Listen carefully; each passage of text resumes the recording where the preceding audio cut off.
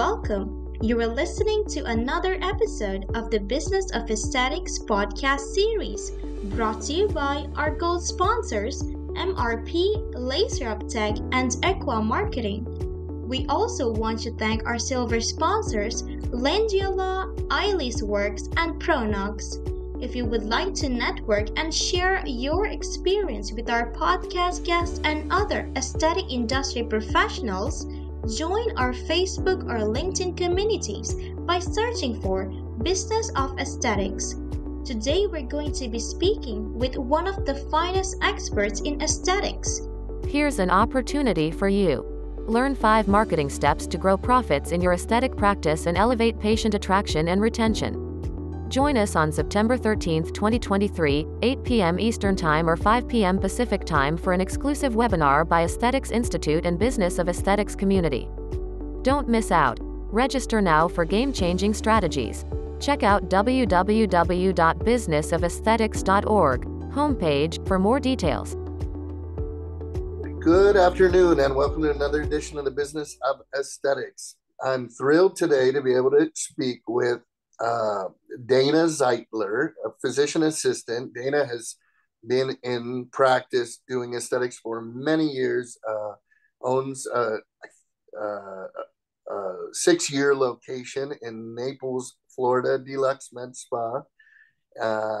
We were just talking about the area a little bit, but Dana, you've been in aesthetics longer than that, but this is your baby was 6 years ago opening this Deluxe Med Spa yourself. Yes, that's correct. So I've been a PA for actually 30 years, if you can believe it. I graduated from George Washington University in 1993. And I worked in surgery and critical care for about 6 years. And then I took some time off to raise my children. I have 3 boys who are now in their 20s and up. And I went back to work in 2009 and started with lasers with a national laser chain, and soon wanted to do more than just laser hair removal. So I got into injectables and really I worked at several different spas, self-trained, did as many courses as I could back then. Palette, have you heard of Palette? No. They're a class. They were one of the original hands-on classes for injectables. So I took as many classes as I could. And my mentors from those classes are, John Feza, Charles Boyd, Keith Marcus. They're some of the larger names in the industry for trainers. And I'm still grateful for those trainings, but that got me started. And I worked for part-time for multiple places and then finally opened in 2017 with our own space. I was blessed to open with my husband. He's a physician. Yeah, your husband is a physician as well. So that's awesome. What a blessing. Yeah, I'm happy to hear you talk about mentorship, because you've really focused a lot of your career on teaching. I know you're a sought after speaker and trainer, but that's because you've really given of yourself and to this idea of education. I think there's certain people have that all boats rise with the tide mentality, and you're one of those people. Absolutely. But I'm guessing you've had some really great mentors, because usually people that have those great mentors are the best mentors. Absolutely. So I was kind of inspired to start training. I went to a class. I don't know if you've heard of Arthur Swift. He's a big injector name, and he taught a class in 2019 with Dr. Cotofana, who's a big anatomist, and they introduced ultrasound to aesthetics. So I was really interested in learning this ultrasound, being able to see beneath the skin. And I signed up for Dr. Steve Weiner's very first ultrasound course in 2020. So we were still wearing masks back then, and I had just purchased a Clarius. And he said, once you get rolling with it, and if I have some larger classes, I would love to have you come and help me teach. And so that's kind of how I got on the teaching journey. And I'm grateful to Dr. Weiner for really being a mentor with ultrasound. And then I got hired by Galderma to be a gain trainer, and I've done some speaking and training with Sciton lasers because I'm a big laser kind of geek as well, because that's how I got started in aesthetics, was with lasers. And That's you're a awesome. laser person too, right? A little What's bit. that? You have a little a little bit of laser love too, don't you? Oh yeah, definitely a love of lasers. 23 years in laser sales and the industry, energy devices, and love all that stuff. And Dr. Weiner has contributed so much to our community. Specifically, I remember working with him with Lutronic RF microneedling. He was the first one to start using that large needle for PRP injection, like scalp and other injections that I don't know if you've seen those devices that have 7 or 8 different needles on them. But gosh, he's just so much. I think taught Yeah, us all he's about stuff. amazing. He has a brilliant mind, and I have learned so much from him, and I'm blessed that, really to have him as a mentor, and really getting me into teaching and serving others. And I think that you become a better injector by learning how to teach and breaking down the steps. So you have to know your stuff to be able to train others. So I've kind of caught in the bug of just really want to elevate the whole industry, because the better everyone is, the safer we all will be, the less complications will be. I did start a local private Facebook group for local injectors in our area, just so that we can have a little collaboration. If one of us has an issue, we can call on the other person, and maybe one person has some Hylenex that the other person doesn't, and we can help each other out. And I really believe in that collaborative relationship with other providers. Yeah, and the willingness to, the just a parallel with my buddies, the ones that send out the best jokes are the ones that receive the best jokes too. So there's something to be said for sharing that information. People want to share back with you as well. And I see, there's a reason that you and Dr. Weiner and all these other key opinion leaders go to these meetings and learn from each other and look at each other in amazement. And that's how we do perpetuate our community. So I appreciate you being a part of it. I know you're part of our Facebook group on business of aesthetics as well, and listen to other podcasts and support our group. So we need it. We need more like you. Thank you, No, Dana. I love it. I think it's super fun, and I get inspired and kind of, jazzed up whenever I go to a meeting and get to talk to other people about what I'm passionate about, which is helping other people. And that's sort of what we get to do every day, is make people happy most of the time. Right. almost Hopefully. almost all the time. So I want to jump in with you because I don't want to take.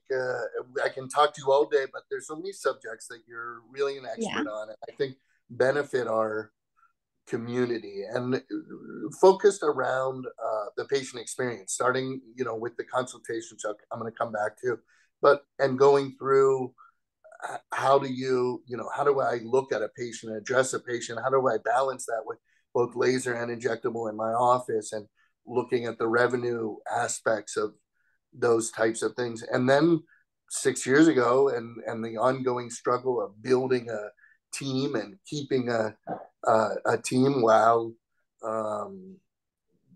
being special in your community or standing out. So many subjects. Well, let's start with consultation. Okay. A lot of people really struggle with the consultation, and you'll hear physicians especially say this, but I think a lot of people say, I don't like selling. I'm not good at sales. I don't like selling them. I don't like talking about the money, or I'm not good at packaging things, or it always feels like it costs too much money. How do you help someone through? What's the proper way to do an aesthetic consultation? Well, I don't know if there's a proper way, but I'll tell you what works for me. So I really treat it like a long-standing relationship. I almost treat it like dating. So, the first time a patient comes to me, obviously I want them to have an amazing experience at my office. I want my front to, treat them like they are the center of the universe, offer them water. We have kind bars in our lobby. We do all of those things. But generally I will sit down with them, and I like to sit down with them not in the exam chair. So I like them to be ideally eye to eye with me so that I can watch their facial expressions and really examine them talking to me. And I'll just start with, how can I serve you? How can I help you? What are you here for today? Because there's something that made them make the phone call to make that appointment with you. So how can you help them, however you want to put it, but they're there. And then I listen to what they're saying. And you really have to put on your listening ears because sometimes what they're telling you they want is not necessarily what they really want.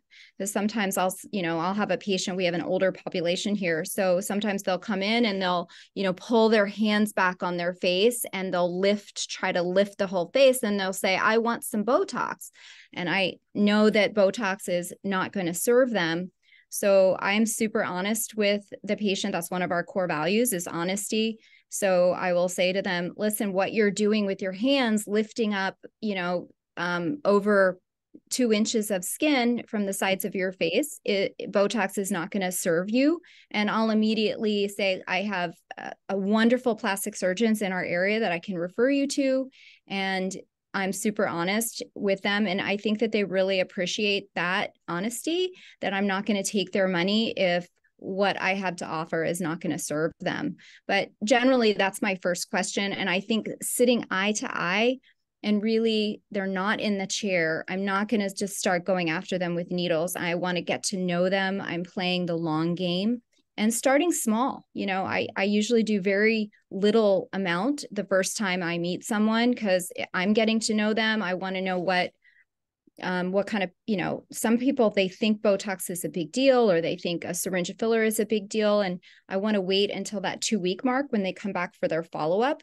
And then we will kind of go on to other things.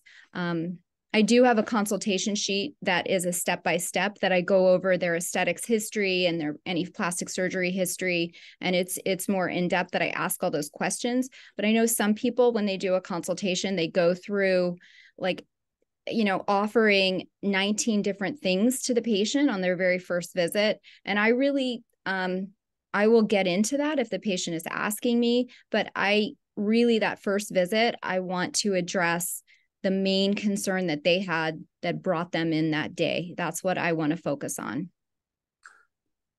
In the consultation itself. So you're not allowing yourself to get distracted with all the peripheral and kind of, I think we all love to share everything about our med spa that we have to offer patients. But I think what I hear you saying is you're staying focused in the consult on their primary concern and not like you will drift off if they continue to push you in that direction. But otherwise you're staying on the one thing. And then what? You just depend on that you're going to have a good experience and get them back for condition number 2 or my. Well, I see everybody back. Well, no, pretty much it depends what they're there for. If they're there for laser, I'm going to focus on laser services. I'm going to give them the laser options. So I get a lot of referrals for laser service, laser stuff in my area.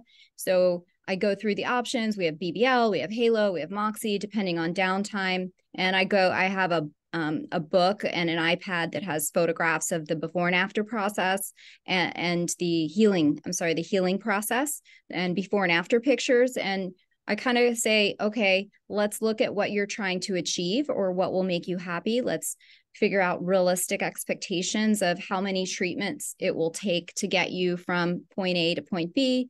And, depending on what they're asking me for, because sometimes they'll sit down and they'll say, I hate everything, but and I'm like, okay, well, let's focus. What's the thing that you really want me to focus on? And generally, for injectables, usually it's glabella, and lip lines. That's a very common, that's where I'll start, because I probably don't have, usually I have about an hour for the consultation anyway. So I'm not going to be able to address everything under the sun. But if they say, oh, my brown spots bother me, I'll say, okay, I'm going to give you some information. Then, we have BBL, we have lots of lasers. I'm going to give you some information about it. And when you come back for that 2-week follow-up, we're going to talk about it. But I like to play the long game. And I can follow up because you're treating glabella or lip lines. Yeah, typically, and even with fillers, I just like to see them back at 2 weeks generally, just because they're new to my practice. I play the long game with them of, this is going to be a long-term relationship. I do not want to see you once and then I never see you again. I hopefully will be working with you towards your anti-aging goals for the next 5, 10, 15 years. And I've had patients now that have followed me around from spa to spa for 10 or 15 years. So, do you book really long consult appointments and leave yourself enough time to do filler purposely? I do. Are you qualifying these patients before, like, you think that they're going to want filler, or you just kind of know, like, the age of your normal population there, the people that are coming to see in Naples? I mean, are you guessing on the demographic? No. My front desk, or my even online scheduling, it will give the patient options of what they're most interested in. So, my front desk is if somebody calls on the phone, they're very adept at, what do you want to talk? It's because if it's a younger person that is really just interested in Botox, or, that would be a shorter appointment. But if somebody that wants to talk about laser, we do half an hour of consult only talking. Or if they think that they're going to want a treatment that day, it will be an hour if it's BBL. If it's Moxie or Halo or anything that's a little bit where they're going to need to numb, we have just the half-hour consult and then schedule that appointment out depending on if they're an ideal candidate. But for Botox and filler, generally it's an hour consultation appointment.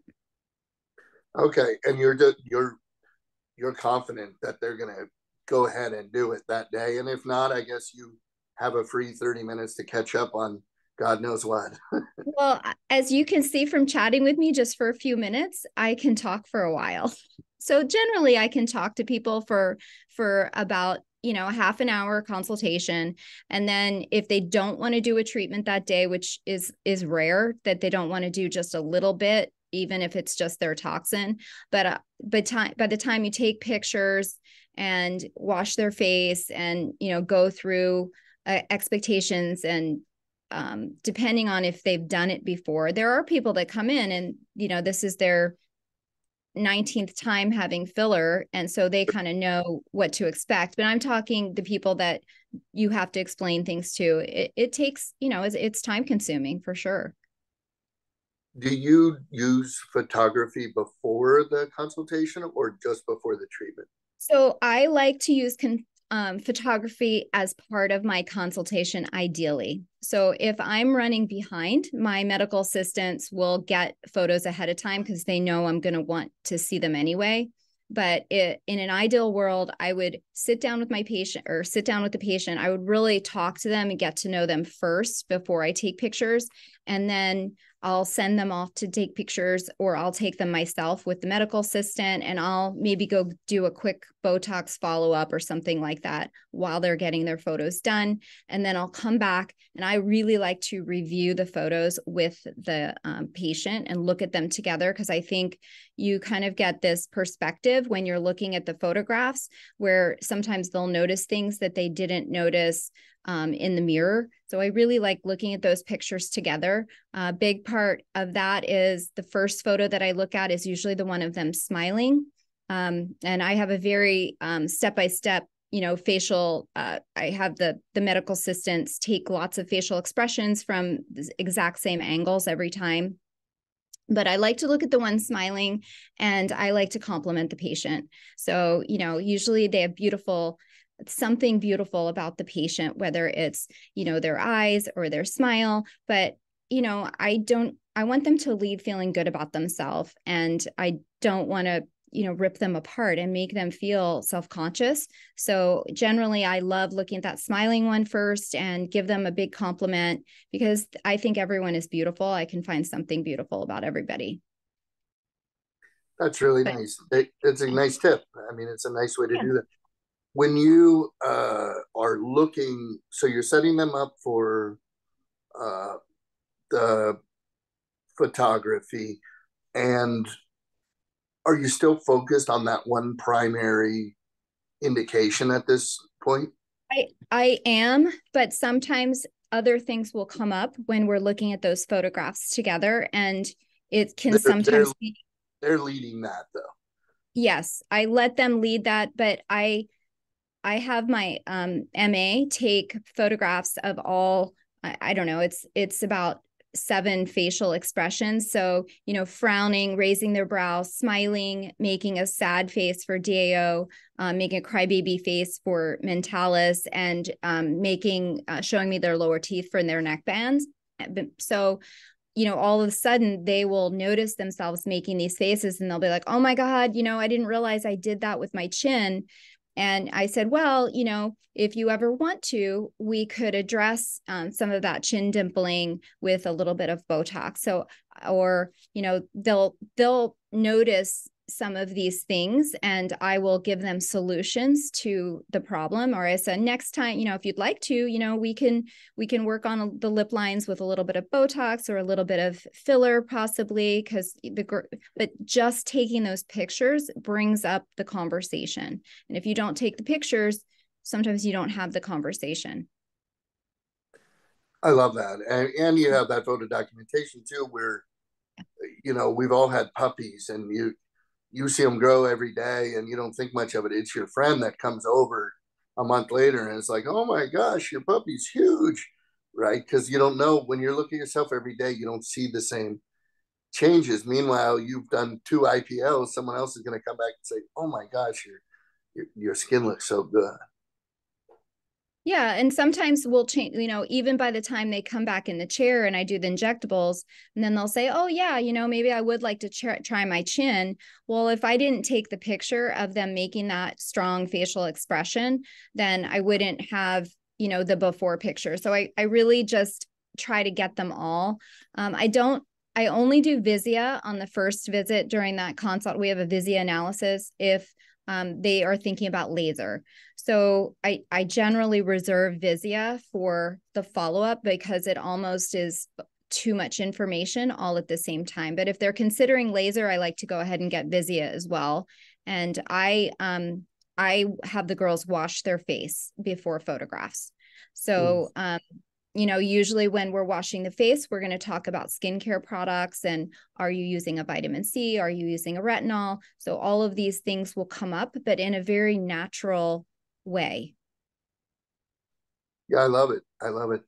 You, on the money side of things, on the injectable kind of philosophy, are you charging per area, per unit, is it a flat rate for time? How do you manage the dollars? And then are you the one talking about the dollar? You the one that just figured this plan out? Are you also the one talking about the dollar? I do sometimes give them a range. We are very transparent with our pricing from our website of a range of cost for, kind of upper face starting at about $600, full face and neck starting at about, $1,000 to $1,500 for toxin. I do 90% of my patients with full face toxin. So taking all of those photos of the full face has been has been successful for me, because I would say I do charge by the unit. I have not had an issue with that being a problem. And when I'm doing anywhere from 150 to 200 units of Dysport, or I would say 80 to 100 units of Botox on my average patient, I feel like I just never know the range that I'm going to do. And I don't, and then a man is going to take a higher dose. So for me, for my practice, I know a lot of people do by area, but for me, it works better to do by the unit. And you don't have patients. So at that point, do you put together a plan and you say, and it's going to be $1,400, or do you say it's going to be 80 units or? I usually tell them for, upper face is usually about $650, and lower face is going to be an extra $300 to $400, depending on how much product we use. So that's that's kind of an average of what I tell them. And they say, okay, well, my budget's, $800, in which case I might not do quite as high of a dose on the neck bands. So I'll try to make it work for them based on their budget of how many units, to use. But right. I give them a recommendation of what I think they're going to need to get the best results. Well, and then how about from filler? Because once budget comes into play with filler, are you going to do two vials instead of four, or how do you manage that, right? Like, they need 4 to 6. I mean, you have an 80-year-old woman that whatever it is. Well, again, I start small. I'm playing the long game. So I am going to do as really small amounts on them that first visit, because I really want to get to know what their expectations are. If there's somebody that I'm going to want to work for long term. And I'm going to see, if they're happy with my work and if they want to do more, because my goal is for them to have an amazing experience and feel good, not to come in and spend $4,000 and then never see me again. So, I'll tell them, fillers start at about $750 a syringe. And, I'm planning, I think, to do this couple of the small lines around your mouth. It's going to take 2 syringes of filler. Are you comfortable with that? But our pre-paperwork is very clear on cost. So they are told ahead of time in our paperwork, and even our consents, they get some consents ahead of time to review. The bottom of the consents, it says, upper face toxin starts at about $650. Fillers start at $750 per syringe, and they sign that. So before they even come into the office, they have a pretty good idea of the range of cost for the products. And I think that saves me that nickel and dime conversation during the consultation. And you mentioned your website too. Do you have ballpark pricing on your website? I have kind of like starting at pricing. And you feel like it vets people? I think so. Yes, I think it vets people, because, I think, and part of marketing is really being clear on who your desired patient, who your ideal patient is.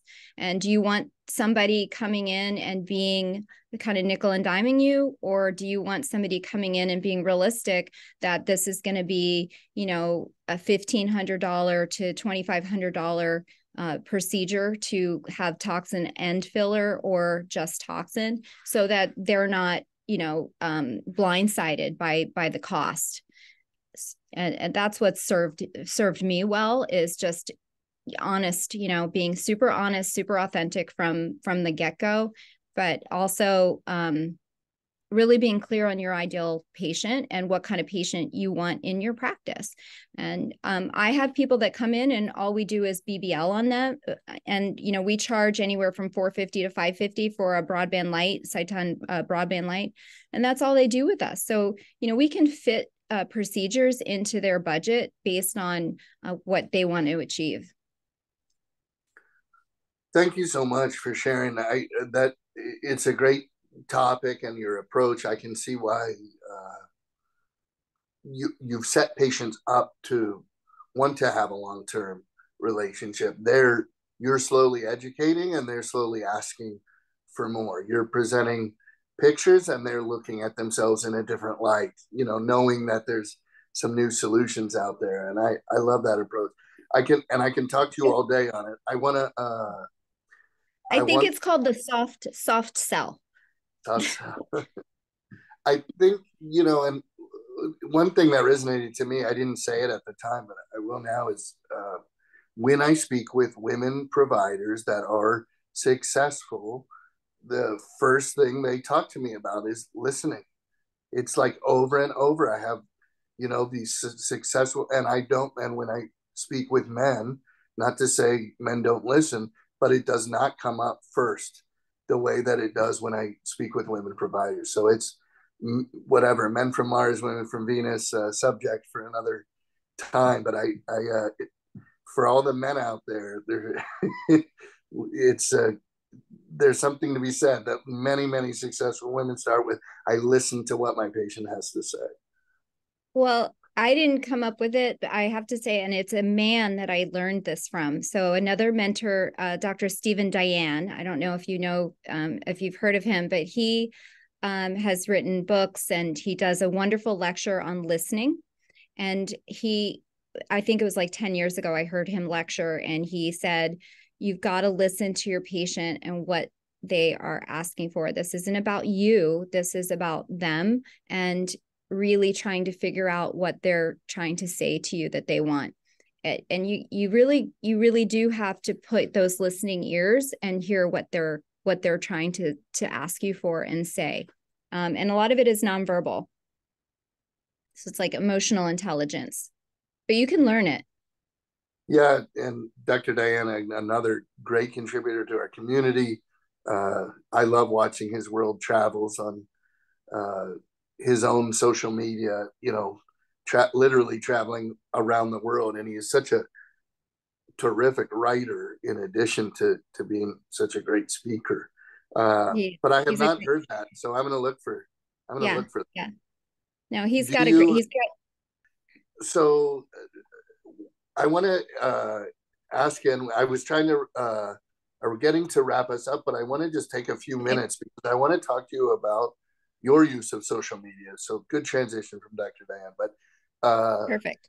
You're using social media on a really a personal scale, and you've had success with it. I wanted to let you share that because I think it's a great tip. And I also think there's a lot of practices. I see them trying to do what Dr. Jason Emmer's done, or Dr. Chillicurry maybe, or Dr. Stevens in Marina Del Rey, right? These huge, really visible, high profile practices, and doing TikToks and dances and all these things. And I don't think anyone sees it. And I don't think that they realize that anyone sees it. And maybe to their own patient, it looks sillier in a lot of ways. You've taken this, what I think is for 99% of the people that listen to Business of Aesthetics, a really tactical approach to social media. So I want to give it a few minutes. Okay. So when I first got it, opened the practice, I realized that, and this was in 2017, realized that we needed to be on Instagram was the big when I was like, oh my goodness, I wasn't even on Instagram. So I really thought about it, and I was like, who do I want to follow? Because I saw all these people with all these followers, thousands and thousands of followers, and I think I had like 500. And I was like, okay, who do I want to follow me? I looked at their followers, and I said, they're all from different places. They're from California. They're from Wisconsin. I said, I want people to follow me who can actually come and see me and pay money to be in my chair. So that is my audience. And I decided I wanted every single person who would come into the office to hopefully follow me, or I wanted to ask them to follow me, because that's really who I want. I want my patients to be my audience. So for 6 months, we ran a little special where if at checkout, they would, we had now we have a QR code, but if they pull up their phone, follow us, like a post, and comment with a heart, it can be anything, they'll get $10 off their visit. So we did do a little discount for that. And we ran it for about 6 months to try to get everybody through, and it was very successful. And then when patients would come back and see me, they would be like, oh my goodness, I saw you with your dog, or, I saw you talking about lip flips. Am I a candidate for lip flips? So it gave me a direct communication that was on a personal level to patients that were already in my chair. And then you can, if you want to do a boost on some of these posts, you can boost it to, friends of friends, which typically are also local. And those are the people that you really want to double down on, are your people that already love you. And typically patients that are in your chair, they already love you. And I use it really as a direct communication to them of what other products am I bringing on? What am I doing? Educating them about my trainings, educating them about all kinds of things. And I think of it as almost a direct line of communication that's a little bit more personal than my newsletter. How often do you post? I try to post at least 2 or 3 times a week or more, but when I get busy, it's me and one of my front desk helps me. So we haven't hired out yet. And someday maybe I'll hire it out because it's a lot of work, but we don't have a ton of followers, but it's been successful and the patients love it. And they tend to not unfollow you because they're real people and they know you. Well, and also you're not fatiguing them. So this is the other piece that I love hearing you say 2 or 3 times a week. That's realistic. That's something that a practice your size or a practice the size of my practice can do. When I speak with who can imagine how big Jason Emmer's team is, but when I speak with physicians, plastic surgeons just competing in Newport Beach, California, or LA or whatever, they'll have a social media team of at least 3 people, at least, because someone's full-time editing sometimes.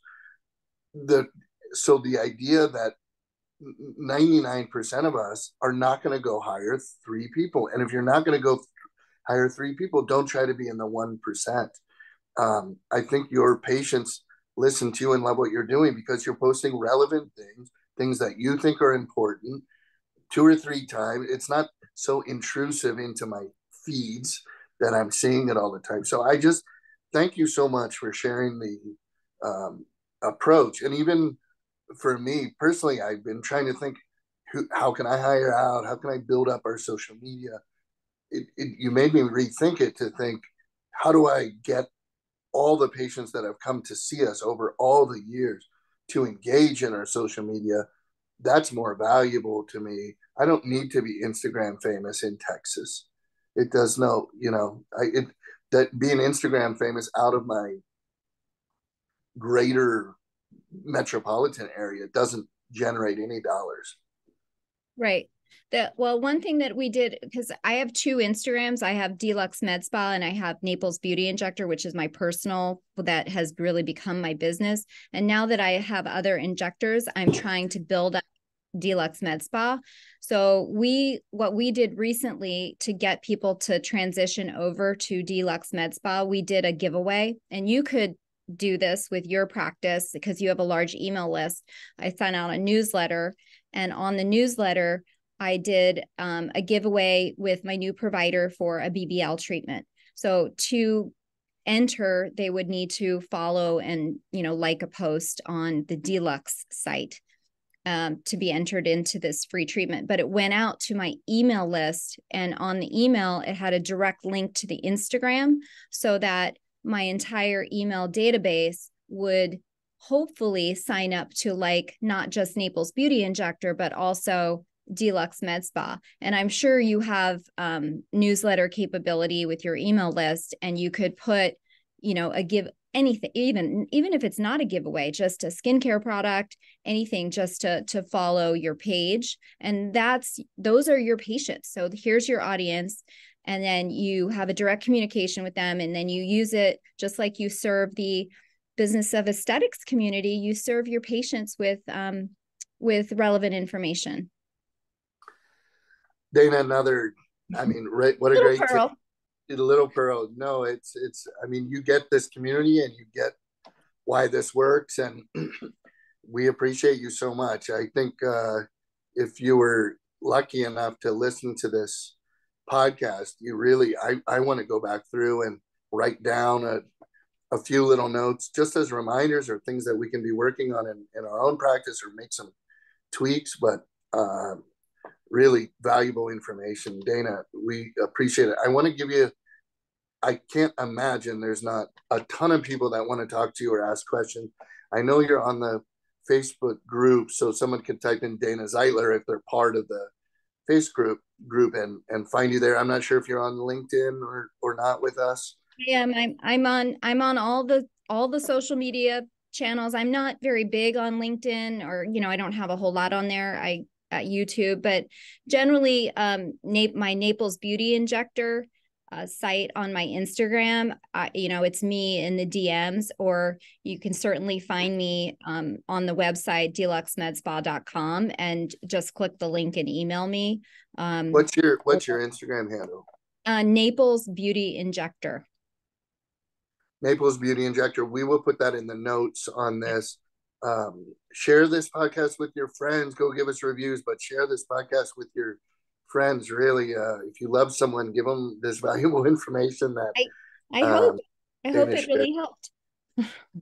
Terrific. On behalf of the Business of Aesthetics community, our sponsors, MRP has been supporting our community, mrp.io, the Tony Tydlaka and the great folks at iLeaseWorks if you want to finance equipment, and Sarah Schickman at Lengia Law, lengialaw.com. All big supporters of sharing information like this transparently, helping each other grow and get better. Thank you all for joining us. Another terrific episode. We will list this out. Go to businessaesthetics.org if you want to find this episode again. Thank you for joining us this week on the Business of Aesthetics podcast series, brought to you by our gold sponsors, MRP, Laser Uptech, and Equa Marketing, and silver sponsors, Lengia Law, iLeaseWorks, and Pronox. Would you like to join our growing group of aesthetic industry experts and get featured on the Business of Aesthetics podcast?